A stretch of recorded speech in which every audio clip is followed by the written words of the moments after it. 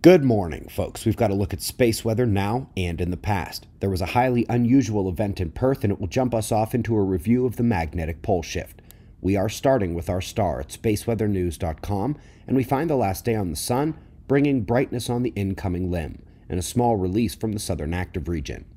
Before taking a closer look, let's peek at the solar wind, stabilizing along with geomagnetic conditions amidst this moderate coronal hole stream. The eruptive activity on the south destroyed the few sunspots that were down there. The big ones on the north are still quietly trudging along, and I will be more closely monitoring the incoming active region. Despite its smaller size, it's got numerous umbra crammed in there together. This is the confirmation study of the great solar eruptions of the 1200s. They had been previously recognized, but are now separated into three distinct major solar proton events. These were immediately preceding the Wolf Grand Solar Minimum, just like the great solar storms of the 1580s preceded the Maunder Minimum, and the great solar storms of the 900s preceded the Oort Minimum. This suggests what many solar physicists have suggested for decades, that big events come before those longer minima, meaning that if the sun is due to drop into another minimum in the next cycle or two, we've likely got major solar events coming, and ones of that level power from hundreds of years ago will not leave our electrified way of life intact when they happen again. Now, folks, this story is wild.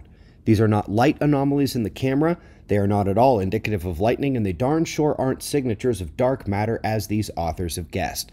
As we see one of the vertical bolts here, some notes. You can tell it's real and not a camera glitch because it wouldn't be behind the trees. That's a real beam.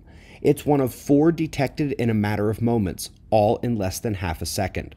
All instantaneously appeared and then disappeared without craters, surface burn scars, and no thunder. That's why they guess macro dark matter, but even they mention major problems with that. They were clustered in time and location and have never otherwise been seen. Where would the other examples of this be? Furthermore, they lament its vertical profile, which would be quite the coincidence for any impacting particle, let alone 4 unique signatures in half a second. They do correctly hypothesize that the light is caused by glow mode plasma in a beam, and I will say that that's got Earth's geomagnetic L-shell lines written all over it. At the ground level, they are basically vertical. In addition to the solar flares ongoing during the sightings of those beams on Valentine's Day, the magnetic field of Earth is tossing anomalies at us left and right as it shifts.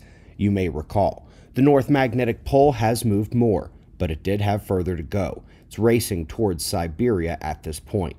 The South Pole is heading to meet it in the Indian Ocean, heading right past Perth and changing their geomagnetic field scenario quickly, which is a great explanation for the beams as those fields encounter new crustal fields and atmospheric conditions.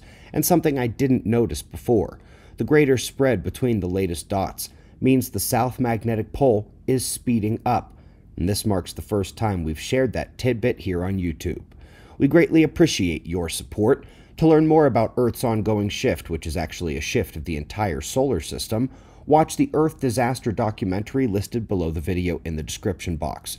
We've got wind maps and shots of our star to close. Subscribe and we'll do this all again tomorrow. Right here, but right now it's 5 a.m. in the new Valley of the Sun. Eyes open, no fear. Be safe, everyone.